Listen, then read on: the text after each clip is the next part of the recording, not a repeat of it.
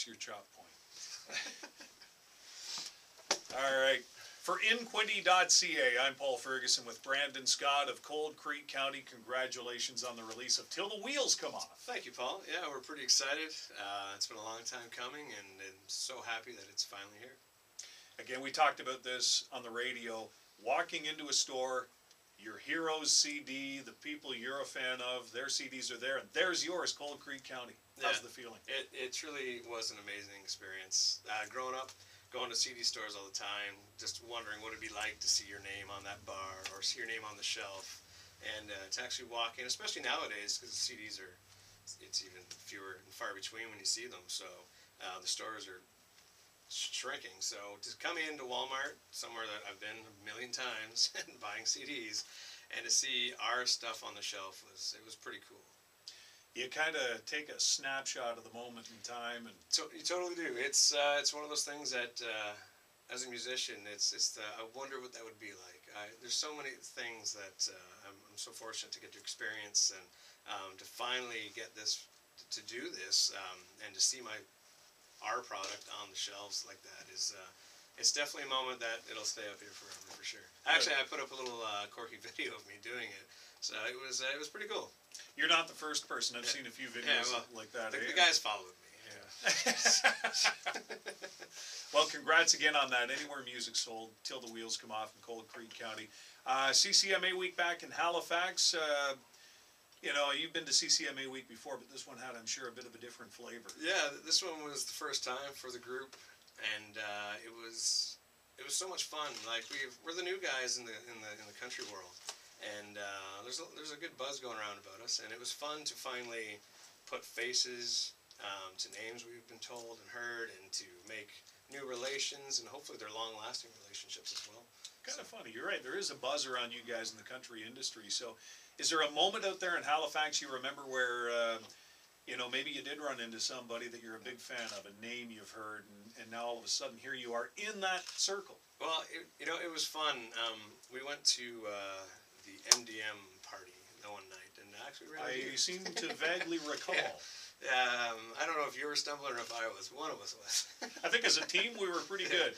And it was fun to finally, like, everyone was just hanging out there, and it was great to just sit back and chat and have conversations with Gord, Tebe, guys from Emerson Drive. It was really fun just to sit back and just kind of take it all in and kind of be brought into this. Like it's almost like everyone was like, hey, come on in, you're part of the family now. And it is a family. It's got that feeling, whether it's at our end, at the radio industry end, or the artists. There seems to be a genuine care and a concern for everybody. Yeah, Kira pulled me aside. We were sitting outside the hotel on the way back from, I believe, that party actually.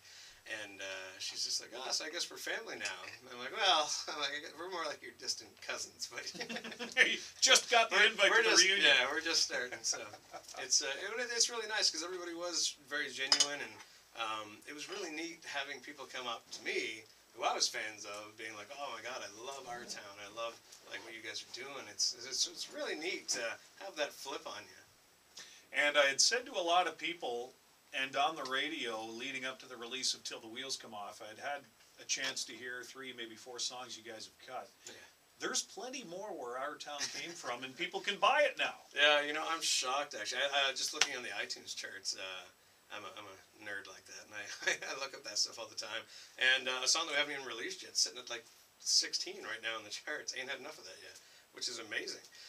So yeah, we really feel that the album's deep, and it's got some legs. And if you've loved our town until the wheels come off, we've got lots of stuff to follow it up that I really think people are going to be into. I think that's a real success story when somebody or enough people have found that track on the album. Kind of lends to the experience of an album. Yeah. And what's becoming more of a singles world. It's cool that people are still finding the unreleased stuff. stuff. We were shocked actually because this weekend we had 4 songs in the top 100 on iTunes, and we're just like, whoa. So that was it's one of those things, those mind-blowing things. Any idea what's coming next? I mean, you guys, in the period of time you've had this Cold Creek County thing going, and since you guys come in to do the release here for the single Our Town, it's just gone like this.